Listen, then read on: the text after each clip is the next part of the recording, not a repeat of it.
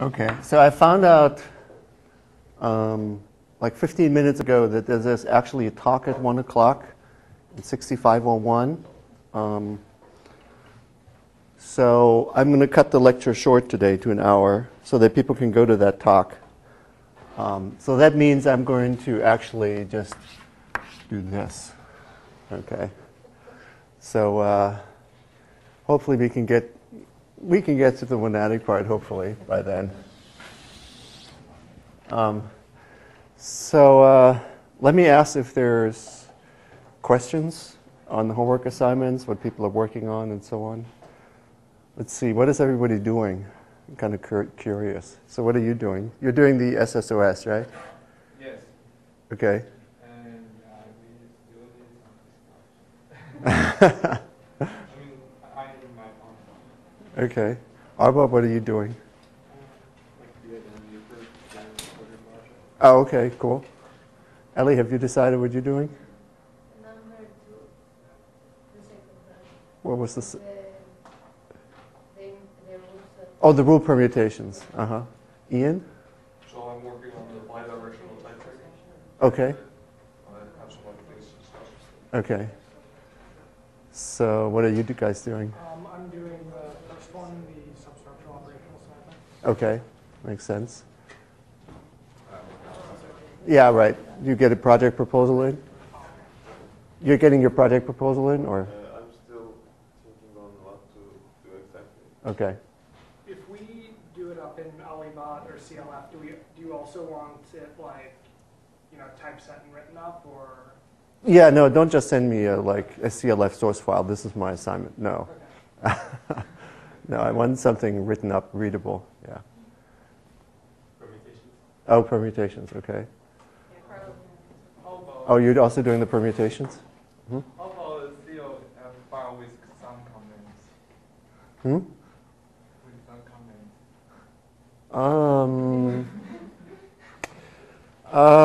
I would prefer not. Now I need to figure out a way to extract LaTeX from an Alibot file. No, you don't have to do that. You can, wait, an Alibot file. Oh, I changed Alibot so that now it doesn't require Unicode to use. okay. But I wound up using Unicode anyways. Oh, One of my heart. so then begin and verbatim doesn't work, right, with Unicode? Well, I could. No, I mean you can quote the code verbatim in your whatever in your PDF or wherever it is. I don't care about the typesetting. It's just that there should be some text explaining what you're doing, because I don't want to have to reconstruct, what the code actually does. So I think the best thing is just begin verbatim, end verbatim. But I'm not sure about Unicode though. So Well, I can fix that. yeah, okay, We'll talk. okay. Well, it wound up being that your Emacs mode made it really easy to put in the nabs. So, there aren't that many nabs anyway. Okay. So Matt, what are you doing? I don't know yet. You don't know yet? Okay. Yeah, we're meeting later today. And we're gonna, Okay. Remember, it's due Monday. Christina, what are you doing for the... Oh, the Confluence. Excellent. I'm glad somebody's doing that. Oh, Yeah. Okay, good. Okay, like I said at the beginning before some of you came in, today I was going to talk about monadic concurrent logic programming, but that will not be possible because I actually have to stop at 1 o'clock because Umut Akar is giving a talk in 65. So that's GHC 6501. And I had it in my calendar for the next week, so I forgot. I didn't even realize that he was talking this week. I just found out. Otherwise, I would have told you about this. So if anybody is interested in this talk, it's about programming languages, techniques applied to your parallel programming. So it should be an interesting talk, but it's at 1 o'clock. So I'm gonna compress today's lecture. I'm gonna cut off part of today's lecture and try to get it in 1 hour today. Okay. So last time we talked about the monad. Okay. So let me remind you of it, and then we'll try to focus it and see what the logic programming interpretation of it is. Okay. So I'm just going to concentrate on the linear part. Okay.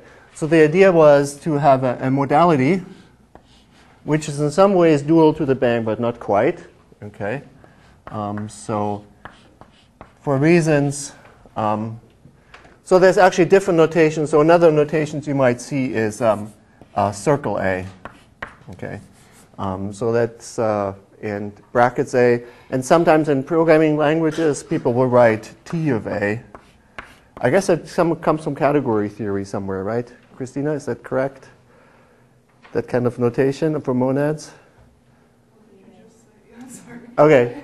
There's this notation T of A that you see often used for monads. Yes, that's because T is usually functor. Yeah, so that's some kind of from category theory. This comes from modal logic, and this comes from our implementation. Okay. Because circle is not an ASCII character, and I'm not as crazy as Rob to go to Unicode with everything. Okay. So since bracket and parentheses are already used, right, so there's a natural thing to try to do that. Okay, so anyway, so how do we actually do this? So the idea is that it should be weaker than truth. And the reason for that is that when we're doing, we don't want to allow forward chaining when we have an atomic goal. That was our main objective in trying to do that. There's another objective which I can't really tell you about because we haven't talked about logical frameworks, but in translation, we want our language to have a very strong notion of canonical form, and that seems to require that we introduce this monad. So I might be able to tell you, maybe at the end of this lecture, but maybe at another lecture what I mean about this. But okay, so the way we do that is we introduce a new judgment, ALAX, and ALAX is going to occur only on the right-hand side. So the validity judgment that we had to explain bang only appeared on the left-hand side and not explicitly on the right-hand side. ALAX is dual to that. It only appears on the right-hand side and never explicitly on the left-hand side. Okay. And I'll get to a little bit about why that is actually the case in a little while. Okay, so we had that right rule. So that's the monad right rule. And then we had a monad left rule, which looked like this. If we have the assumption, and we're trying to prove C. Okay, so now the restriction here is that we must be in a context where we only try to prove that C is true in the lax sense. Okay. Then we're allowed to assume that A is true. So the idea is that if I just write a proposition A, I mean A is true or A is a resource, so I don't write anything there. And if I write lax, I mean that it's a judgment about the proposition which is weaker than the truth in this case, namely that it's lax true. Okay. And then I had a way to say, well, one way to prove that A is true in the lax sense would be to prove that it's actually true. Okay, like that. And so that's a rule that is a judgmental transition from lax to truth. Okay. Okay, so the intuition that came behind the original development of this logic came from this idea that A is true under some constraints. So A is not true in general, but if some constraints are satisfied, it would be true. Okay, so that's the idea. Okay. And we have a new cut principle, which we actually wrote down last time. If I have delta and I have A lax, then it's okay to assume that A is true as long as I'm trying to prove that C is lax. And then I can put these things together to prove that C is lax. So this is a new version of cut that talks about lax truth. Okay. So let's do a couple of proofs just to get a sense for what's going on. So for example, we should be able to prove that okay, A implies lax A, okay, because it should be weaker than truth, so we should be able to prove that. Okay. By the way, the difference to the way monads are used in functional programming is that that in this setting here, the implications are linear. Otherwise, it's really the same thing. Okay. So the linearity is somehow a confounding factor here, but otherwise, it's really the kind of monad that you already know if you've done some functional programming. Okay. So to prove that, we assume A, and we try to prove that. So how do we proceed from there?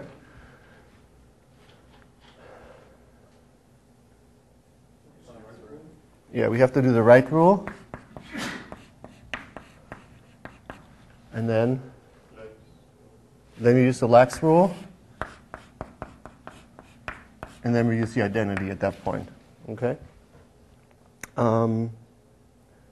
Okay.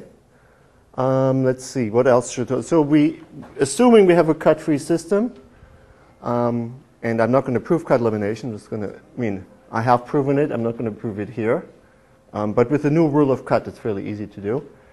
We should be able to show that it's not the case that a lax A proves A. So we should be able to show that this is not true in general. So how do we do that?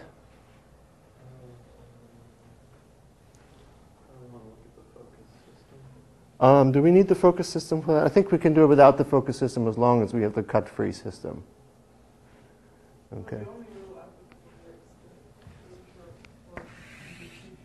Right. So here it's pretty easy. We're forced to do implication, right? Okay. And now which rule is applicable now?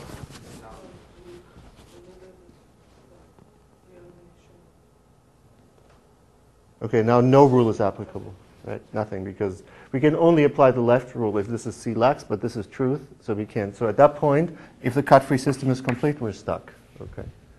So we cannot prove that A lax or monad A implies A. Okay, so that's good.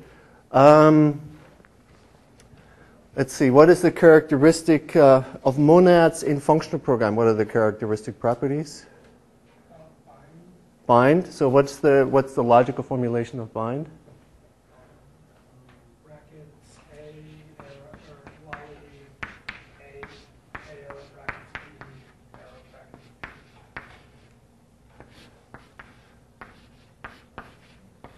Okay, so that's what's called usually bind. So we should be able to prove this, okay, if it's really a monad in the sense, okay. So if we're trying to prove that, after 2 steps, I think we're at that A, B, and we're trying to prove B, right? Sorry.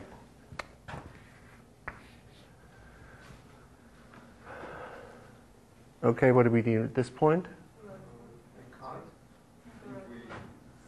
Now we're trying to find a cut-free proof. Yeah. The right rule. Okay, so this would be B lax. And here you would have A and A, L, B. Okay. Implication left. Hmm?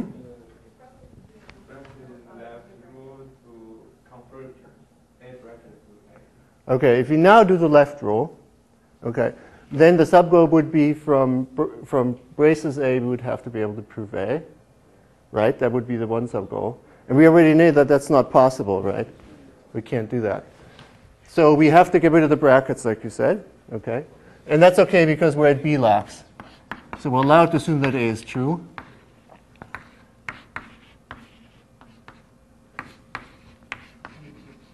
Okay, and now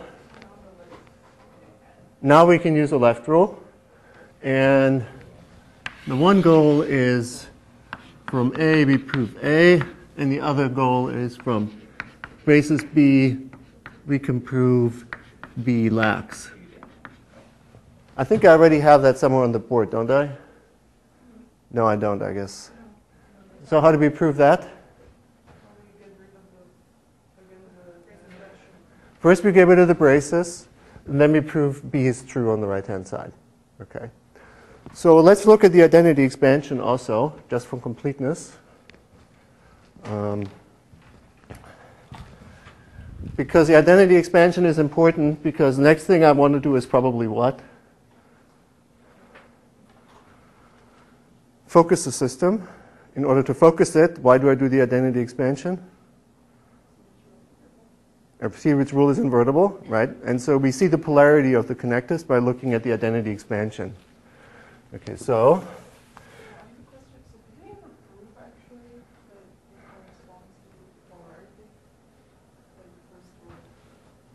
Um, That's no. not the original definition of polarity. No. This is just a crutch. You still have to prove it. Okay, but there is a proof, or it's just something that seems to work? It's a heuristic. Okay. Yeah. So there is not. I don't even know how to formulate it because it would be a theorem over all possible connectives and judgments, and I don't know how to prove such a thing. I mean, in a situation where only one of those, if only the right rule is invertible, then if you're going to be able to polarize the system, it's going to be negative. And the same is true the other way around. The issue is a lot of times you can do the identity proof either way.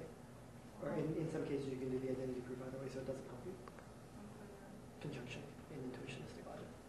Yeah, but it's not obvious to me that if in the identity proof you start with the right rule, then the right rule is always invertible. I'm not 100% sure how you would cast that as a theorem. It's always the observation, but in order to cast it as a theorem, you would have to circumscribe and say, these are my space of possible logics I consider, and I don't know how to do that, and I try to do that sometimes, and some people do that, but then the first example you have, is outside the class, and then, okay, then the theorem doesn't apply.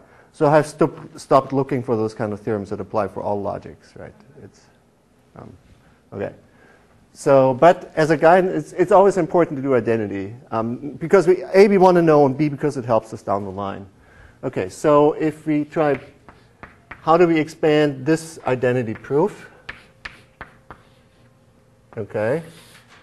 Do we start on the left or on the right? I guess we have to start on the right. If we start on the left, then we get stuck.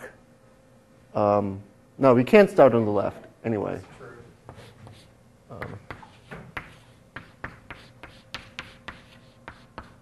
Okay, so actually our hand is pretty much forced here as far as I can see.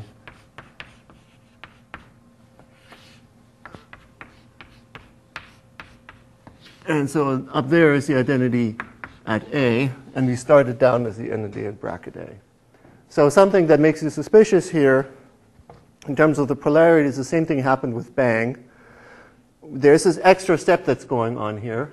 Okay, so this is the bracket left rule, bracket right rule. This is the bracket left rule. But then we also have this judgmental rule or structural rule that happens without any connective. We had the same thing in bang. What was the structural rule we needed to prove identity for bang A? Copy, right? And so that usually means that there's something funny going on with the polarities. Okay. So for bang, what was the funny thing with respect to polarities and focusing?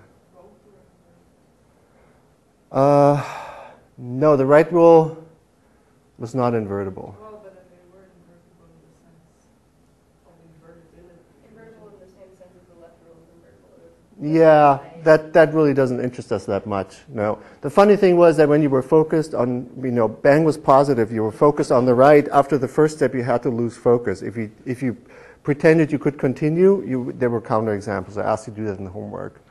And that was because of this implicit copy rule that was going on. And this is the analog happening on the right-hand side. So you would expect that polarity is going to be somewhat, the normal rules of polarity are going to be somewhat disturbed when we come to looking at the focusing system for the laxity. Okay. Okay, so let's see what happens there. Okay. Okay.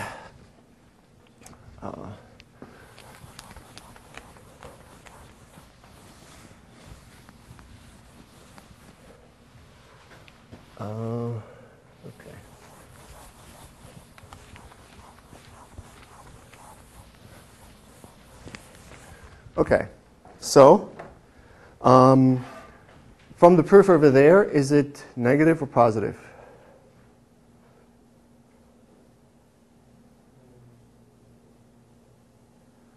I just have to remember. Which rule isn't the invertible one? We start with the right rule, so it should be invertible on the right, and that means it's negative, right? The things that are invertible on the right are negative. So that means our rule should be something like this. If in delta, for the focusing system, we try to prove A, then we go to A lax, okay? All right, so if that is indeed negative, then what should be the left rule? So this is the focused right rule.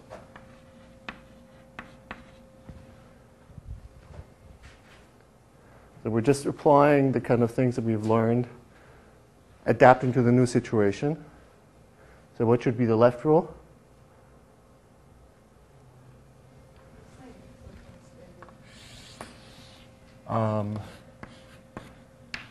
So it shouldn't be quite the same. So first we have to say, well, C has to be lax, right? And if it's negative, when can we apply left rule? It has to be in focus, right? Okay, so we have to remember this can only be applied if this is in focus. And then, okay, we have A.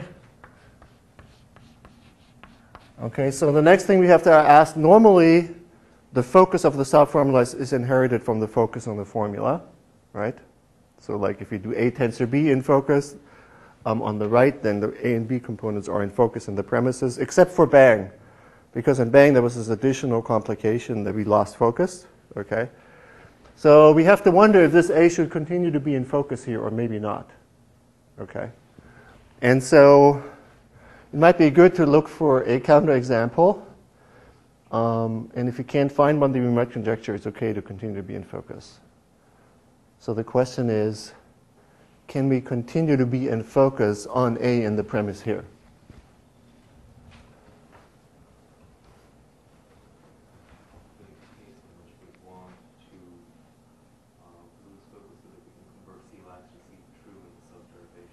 Okay.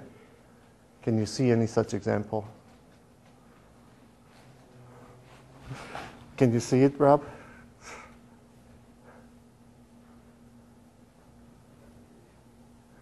Okay, so how do we convert this example there? For these kind of things, always look at the identity proof, right? Okay, so can we take this example and convert it to a counterexample to maintain and focus on the left?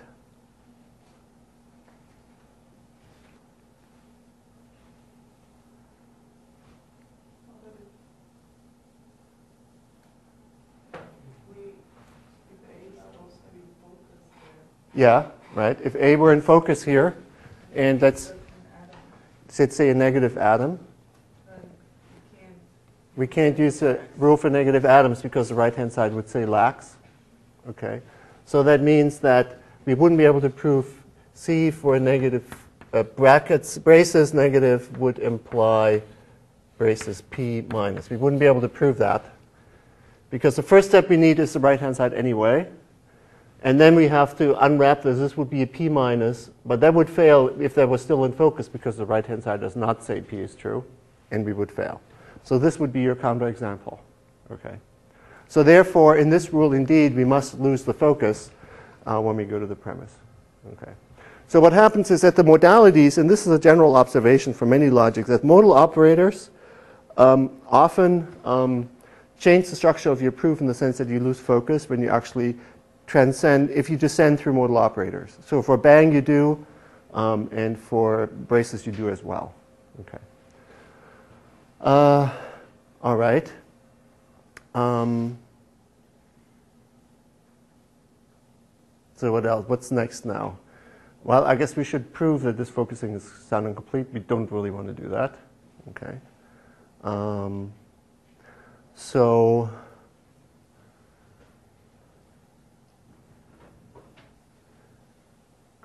I guess we should try to start looking at the logic programming interpretation of these things, okay, to see if it actually satisfies the kind of things we set out to do. Okay. So the reason we had this is so we can try maybe combine forward and backward chaining. And principally, it was important to rule out forward chaining when we were trying to solve sub-goals. At least that's the way I motivated it. Okay. Okay, so let's see. So now we're going to try to put the formulas that we already had into a grammar. Okay, and this grammar should be rich enough that we can describe in the same grammar both forward and backward chaining. And we're going to use the monad in order to separate out those two directions of reasoning. Okay, so the way I'm going to do that is that we have, let's say, negative formulas. Okay, so let me write A minus for these. And positive formulas. And in some sense, the way I'm going to think about this is that the negative formulas are the ones that are going to be responsible for backward chaining and the positive for forward chaining. Okay. So in the negative formulas, what do we have? Well, we have negative atoms, and then we have a positive A proves a negative A. Why do I change polarity here? Why do I go from negative to positive? It will be the negative side. Right, because I'm starting out on the right-hand side, I'm moving over to the left-hand side. So this shows up on the other side of the turnstile, so I have to reverse. Right? The rule that's not invertible, that's invertible on the right, the positive ones are going to be ones invertible on the left. So this has to be here. What else do I have here?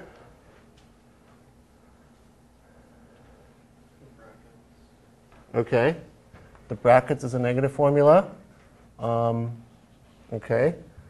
And what should be inside of there? Right. So the one way to interpret this, the fact that you lose focus here, is that brackets is negative on the outside and positive on the inside. Okay. So that's the way we often say it. It's negative on the outside because it's in focus. It's positive on the inside because you lose focus here. So that means what you have inside of here is a positive formula. So the brackets are kind of a polarity changing modal operator. Okay. What else is negative?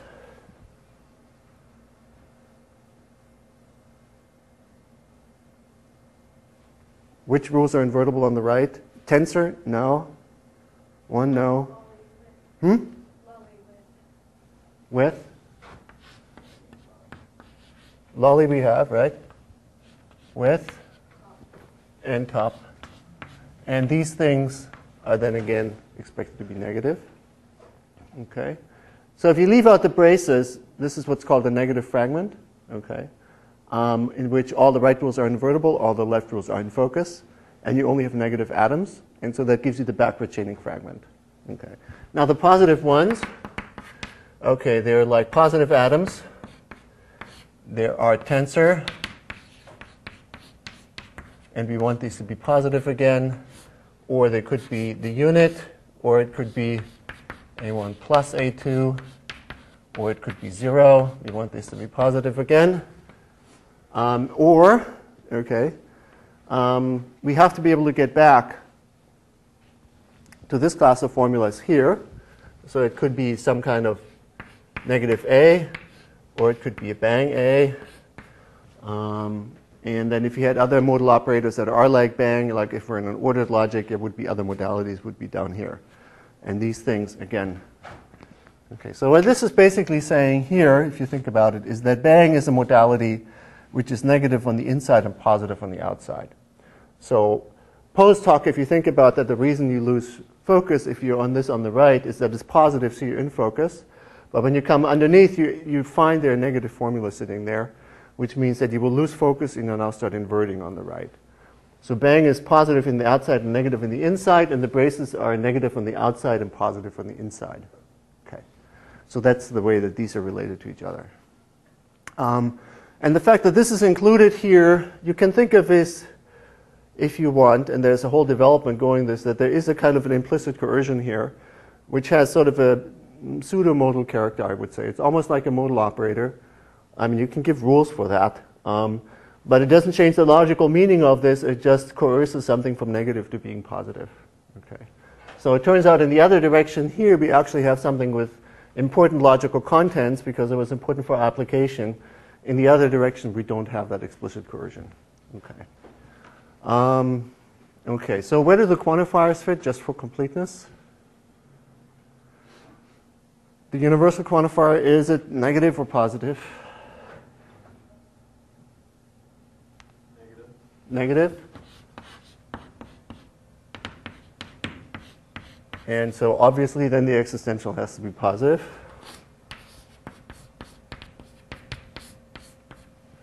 Okay.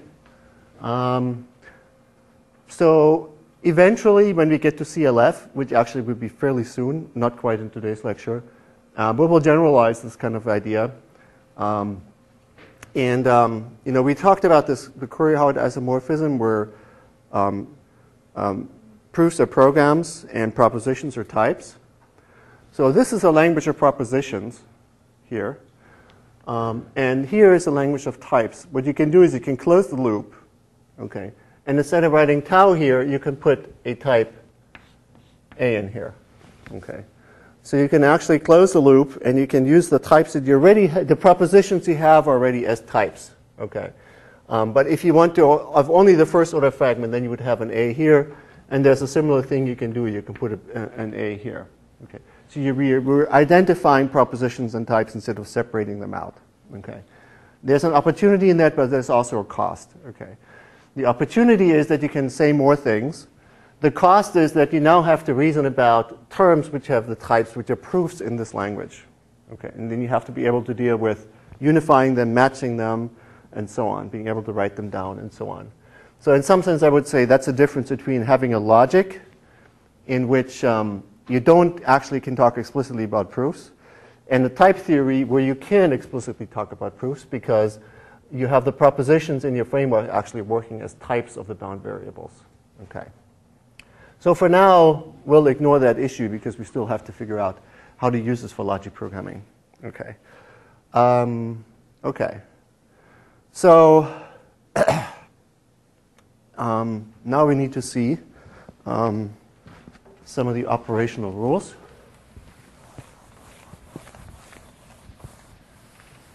Of doing that. Okay. So the idea now is that if we have a clause that looks like this, okay, so this would be minus and this would be plus, that this does forward chaining. Okay. Okay. And if you have a clause that goes like this, that this corresponds to backward chaining. Okay. So these are, I should say, forward chaining clauses and backward chaining clauses. Okay.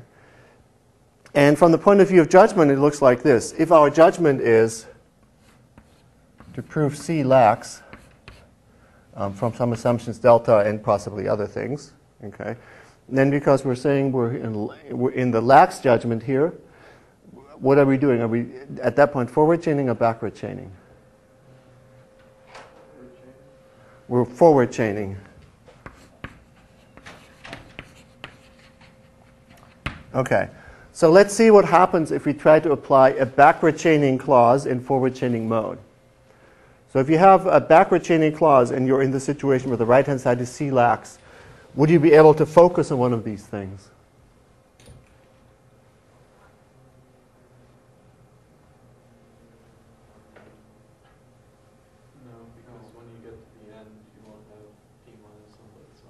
Yeah, so what would happen is if you focus on that, right, you solve the sub-goal here, or you stack up a sub-goal, if you will, and then P minus has to match the right-hand side, right? That's the initial rule, the identity rule for focusing on a negative atom requires that the conclusion is the same exact thing. And that will fail because the conclusion list says C lax. So when we're in forward chaining mode, we cannot backward chain. Okay? Is that clear? Okay. People are not convinced. Okay, so let's, actually I should assign some polarity here. If we have lax on the right-hand side, what kind of polarity will that have? It should be positive, right? How can you see that? Well, that's what's exposed when you strip off the braces. So this will always be something positive. And here the A should be positive, right? And so this will be positive. And what happens over here, that this will be positive, so A plus will be positive. Okay. So let's say we have a delta, and then we have focus on A minus, arrow P minus. And we're trying to prove C plus lax. Okay? So just to write it out is that we have to split our context. Actually, we use context management. Okay? So we actually do that in a lazy way, but let's avoid that complication here. Let's just write it like this. And here we still have focus on P minus. and we have to prove C plus lax. And then if that succeeded, we'd have to solve the subgoal A. So from delta 2, we'd have to solve A minus in focus like this. Oh, should that be A plus? Yeah, it should be A plus. Okay. Okay. All right, so what happens here now is that we know if for this to succeed, delta 1 would have to be empty in any case. But the only way you can succeed if you have a negative atom and focus on the left is for the right-hand side to be identical to that, and it cannot. So we will fail. So any attempt at backward chaining, while our conclusion is C lax, will fail. Okay? So we have a separation now, at least in that direction. Now the second thing we want to check, that any attempt at forward chaining should fail if our judgment looks like this.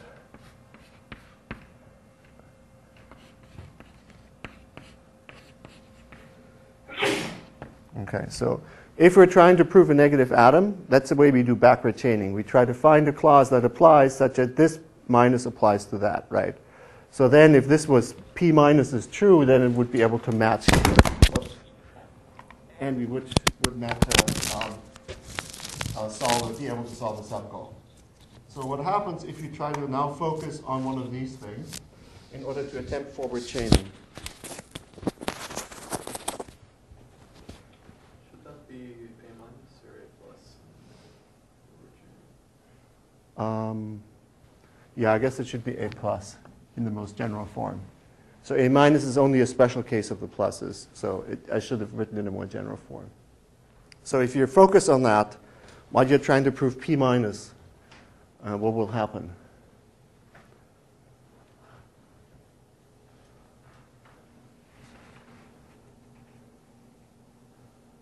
Then you'd have like brackets in focus. Right. So after one step, let's see, I have another piece of chalk here.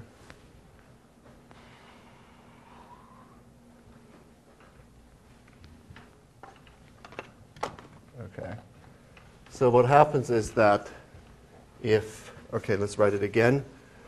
If we have in focus, because we're trying to focus on that, A plus arrow B plus, and we're trying to prove P minus, where P minus says P is true. Then we have one subgoal will be to prove A plus. And the other subgoal will have B plus and focus while we're trying to prove P minus. So what happens at this point? You can't use the left rule because it's not left. We can't use the left rule, okay, because B lax is too weak to prove that P minus is true. So at that point we fail because no rule applies. Okay? Okay, so we have separated out forward and backward chaining by using this mechanism of judgments. Okay, so these clauses apply only in forward chaining mode, which is defined by the fact that we're trying to prove C lax. These clauses apply only in backward chaining mode when we're trying to prove P minus in backward chaining mode. Okay, so now we have succeeded, even though we haven't written any interesting programs, in combining forward and backward chaining. Okay. One thing we should do probably here is, okay,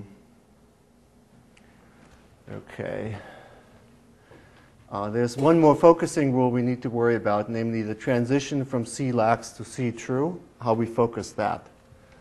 Okay. Okay, so if we have delta and we have C plus lax, okay, what should be the premise?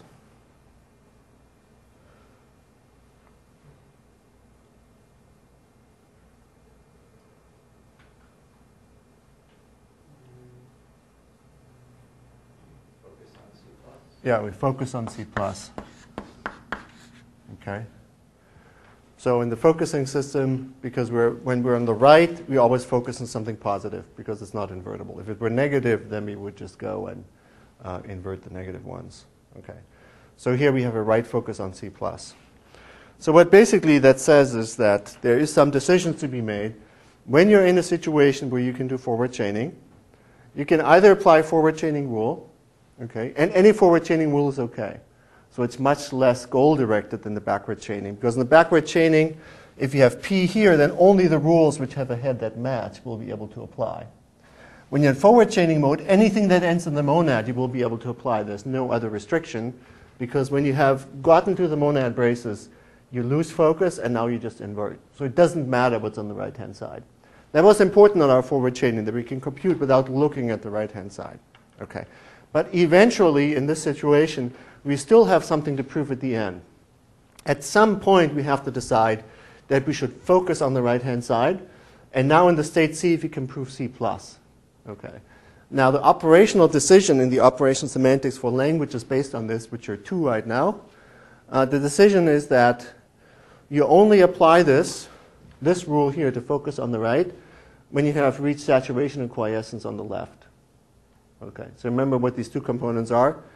Saturation means that if you apply a rule that gives you something unrestricted, the unrestricted things were already there. Quiescence means that no linear transition applies. Okay, so you cannot make any more transitions. So you forward chain in completely sort of oblivious fashion to the right-hand side until you're kind of done with that and nothing else can happen. When you're done with that, okay, then you try to see if you can prove the right-hand side. Okay. So now let's try to see if you can write some program. These are the wrong kinds of pants for that. If we can, have I destroyed this thing yet, or still have sound? Okay. These things are very robust, luckily. Okay. So I want to write a little program now, and I think we can do that in, okay. I'm trying to decide, should I write it online? Okay, let me try to do it on the computer, because then if we're lucky, we can run it. We can just do what we usually do, and I can write it on the computer. Yeah, but then Probably better. nobody can see it except you, yeah. No, that's Okay.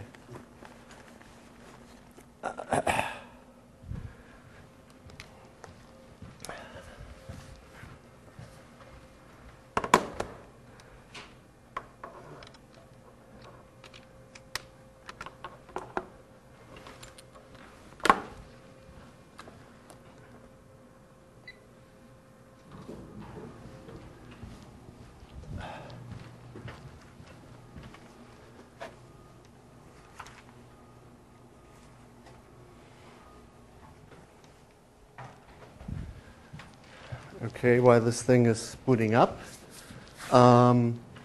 So the algorithm I want to implement is for a problem. Oh, I should say something about here. So in CLF, which is the main language that supports this, we have made some decisions about which fragment of this we can actually handle. Okay, so it's almost the language that's up there, but for a reason which I've hinted at several times, we don't have top, okay? And for the same reason, we can't really have 0, because it has the same properties that it eats up the whole context because it's additive, right? Zeros on the left can be proven no matter what the other assumptions are, okay? Instead, we have added affine assumptions. So we have one more modality here, affine of A, okay? And we got rid of top and 0 instead. And then the other thing that we did is that you have quantifiers here, and it quantifies over negative things, okay, like this. And then finally, we got rid of plus. What polarity is at on the other side? Negative. Yeah. So it's like bang. It has a different, it has the same flavor, it has a slightly different structural property. Yeah.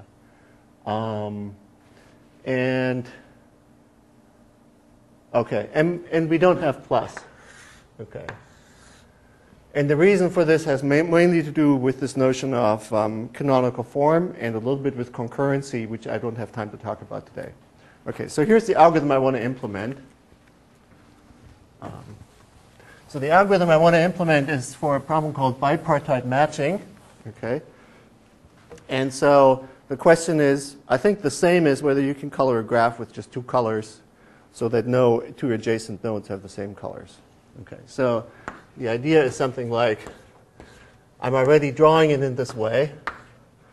Okay, so you have some connections here.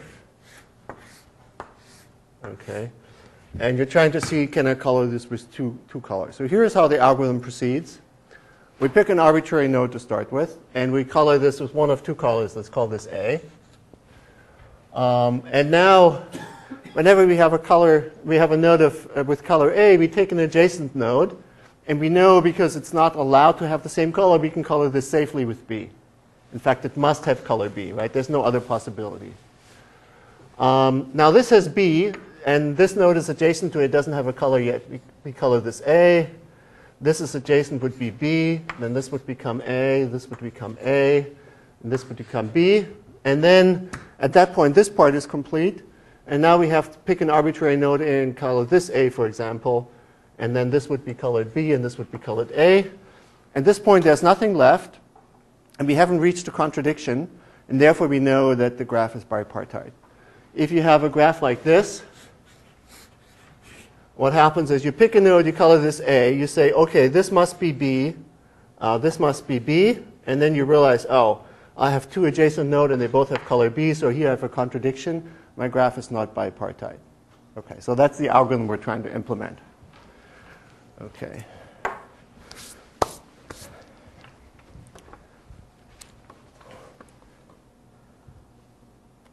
So I wish I had known I had to stop in an hour. I would have prepared something here. Hopefully we can pull this off in the remaining time. Maybe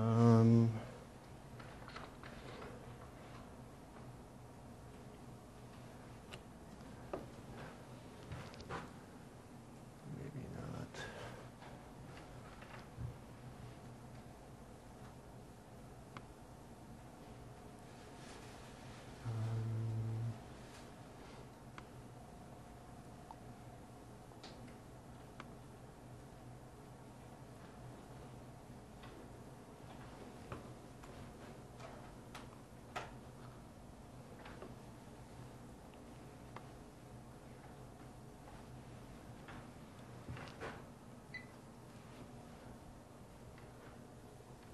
Okay, that's progress. Okay, so let's start with the file.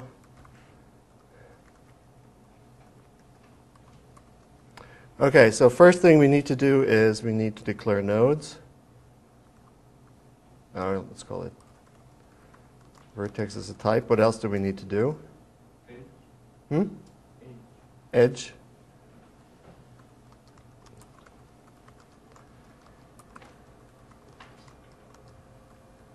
Okay.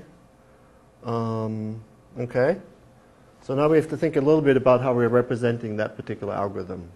Okay. So how do we want to do this?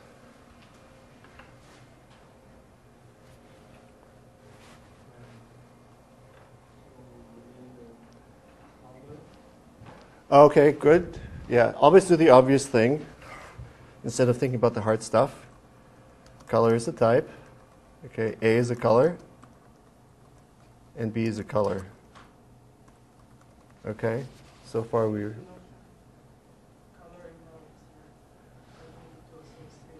We need to associate nodes with color. Okay. So... Okay. Okay, what do you want to call it? Color. Takes a vertex and a color and gives you a type. Okay. Yeah? Maybe a consequence to infer the color, otherwise you will have to duplicate all the rules constantly. Didn't quite catch that. Can you say it again? Oh, you might want the function to infer the color for you. So that you don't have to have a rule for A to B and another rule for B to A. Well, Okay, I'm not sure if we'll need that. We'll see. So somehow we want to consume all the nodes, right? We want to when we come to a node, we want to color it and consume it. It says we have colored it. We don't need to worry about it anymore, right? So we should have a predicate node, and that we want that to be used linearly. So it takes a vertex and gives us a type. Okay, so now we should be able to write some rules. So what would be some plausible rules? Noticeable sweep for those Okay, that are not colored. okay. You want to call it not colored or bare or? Okay. Okay, I'll just call it node and say these are the things that we haven't visited yet. Okay? Okay, so how do we start? So if there's a node that has an edge to something that's colored, There's a node x and an edge from x to y. Okay, I better capitalize these things. Sorry, I forgot. Okay. and you have CLR Y, Up. And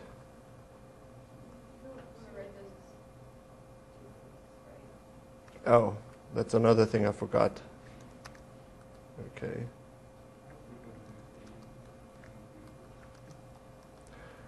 Okay, so we have a node and an edge from x to y.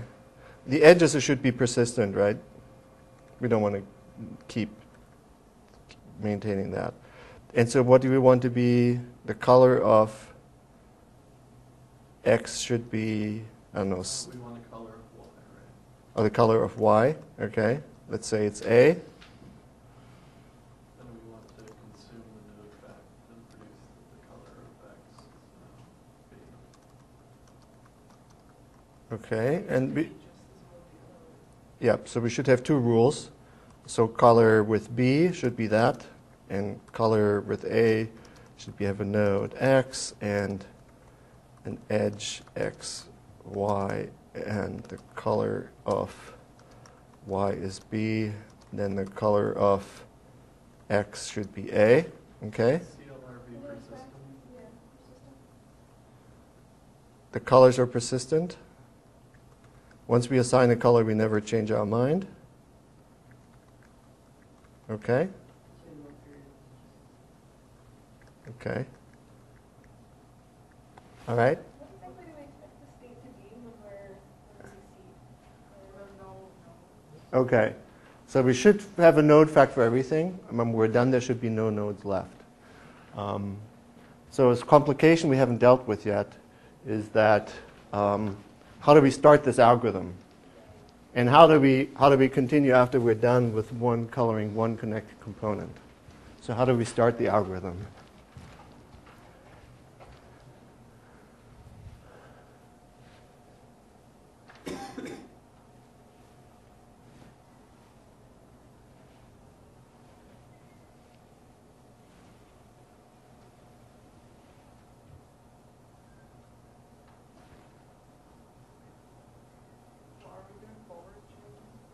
Well, the fact that this is part of today's lecture would suggest we have to combine forward and backward chaining in some way, right? We get a node fact for every vertex, and that should, then there's always a linear rule that applies so long as you're in the process deliberately. The thing is that we should only pick a new node if these rules are exhausted. Right. So, but we can't really force the rule to be applied. So the thing is that if we include a rule which picks a node, then we can reach a contradiction even when that's not the case, even when the graph is applied. Okay. So we should load the context. So let's start with that. So we have nil is a vertex list. And we have cons, which takes a vertex and a vertex list and gives us a vertex list. And then we have something like a function that loads the context, I'm not sure. What should we call it? Not bipartite, which takes a vertex list. And so the rule for that should be if we're at nil, how do we load the context? Okay, well, we're done, so let's come back to that. If we have a cons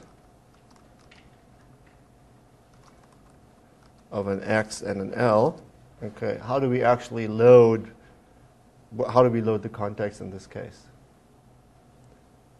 So we have to create a linear fact, right? And what's it called? It's called node. So it's a node of X, arrow, load the context with L, right? Does it make sense? Okay. And once we have reached nil, what are we supposed to do?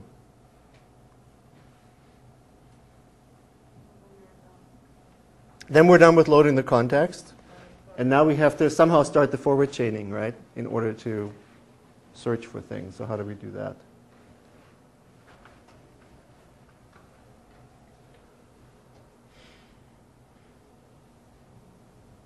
Any ideas? Just say that, Yeah? or just color it. Okay, so we could just take a node X, okay? But we can't do it that way.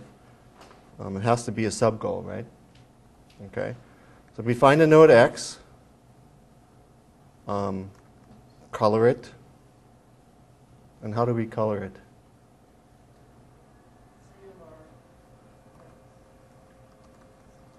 Okay. And then?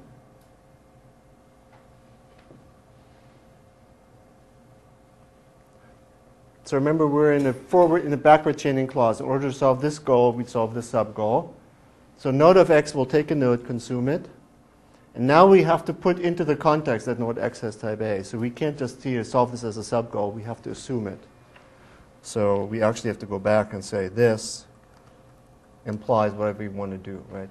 So we're replacing node of X, which means it's not colored, with this thing, except that we know it's unrestricted. Because the coloring, we never change our mind. Okay? And now we have to, what is the sub-goal what do we have to do there now?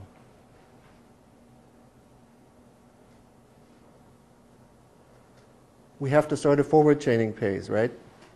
We have colored one single node, right? And removed that node. Like when we initialized this and we picked this node and we colored it. Now we need to forward chain and color this whole thing, right? So we need to do a forward chaining phase. So the next thing has to be braces. So that when we get here with something, okay, we start forward chaining. Does it make sense? So if we start, our overall goal is to take a list of vertices, okay? We're going to load the context with those vertices until the list is empty. Then we pick one of the nodes, we color it A, and then we have to start a forward chaining phase. Make sense? Okay. So now this forward chaining phase is going to continue as long as it can forward chain. It means as long as we can apply one of these two rules. Right? So that as long as there is still some node that we haven't colored yet, such that it has a neighbor that has been colored. Okay. When we run out of these things, then forward chaining will stop because the rules can't be applied. And then this, whatever is sitting in here, will be solved as a sub-goal. Make sense? Okay. What do we put there as a goal?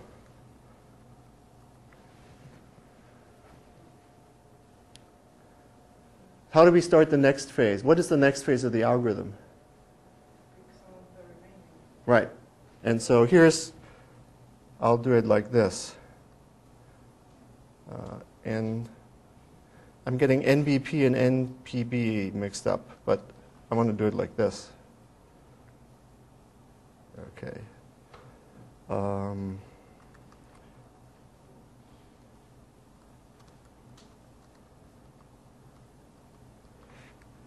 Okay? So it goes back, and now the only clause that applies is this one. It will pick a node, it'll color it A, and continue until it's quiescent. Then it'll go back and solve this one, which will pick a node, and so on, until we've picked all the nodes and done all the, and there's no more nodes, so this will fail. So how do we succeed? If we're all done?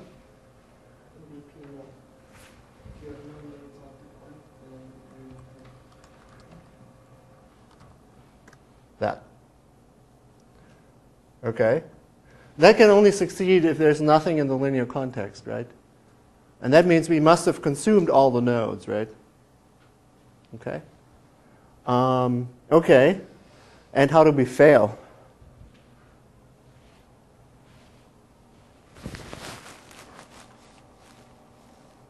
We have an edge where both nodes are the same. Okay. So how do we do that?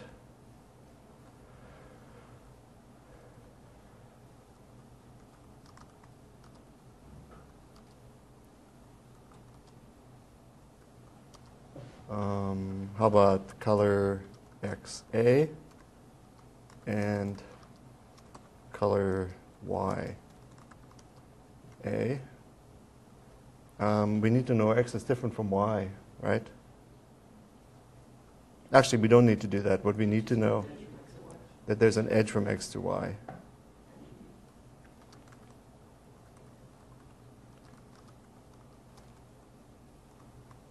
Like that.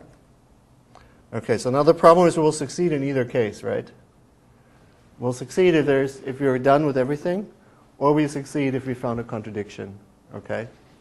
So, so the question is, how do we communicate whether we succeed or fail, I guess, is one of the issues, right? And I guess we can't really succeed here in some sense, right? Because there will be some linear assumptions left that haven't been consumed if we find a contradiction before we're all done. Okay. So in these kind of algorithms, this is often a choice that you have made, that you have to make. Okay. So one choice we can make here in order to get this program to run, unfortunately we're out of time, would be to say, we're checking that it's not bipartite, so we actually want to succeed in this case. Okay. When we find a contradiction, and otherwise we just run into conclusion. Okay. And then we do not succeed. Okay, so then we just take out that thing here, the last line. And we need to make sure that we can consume all the assumptions that remain. One way to do that is to assume all the nodes as being affine, so that they're allowed to be left over at the end. Okay, so that would be one thing we could do. Okay, okay, so that would be this. And then here we would say, we would have to say this is an affine node. And so what we're looking at here is an affine node. This is an affine node. Okay.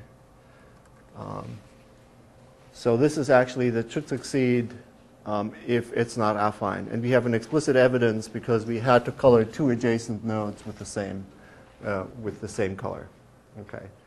I haven't actually thought about whether I can turn this around and succeed exactly if this is true, and may not be. I'm not sure if that's possible. Okay, with this kind of algorithm. Okay, so okay, so the program is let's see, how many rules? It's these two rules and these three rules. So unless we made a mistake, it's still a pretty compact program to implement the thing over there. And we really need to use a combination in forward and backward chaining in order to get it to work. Okay.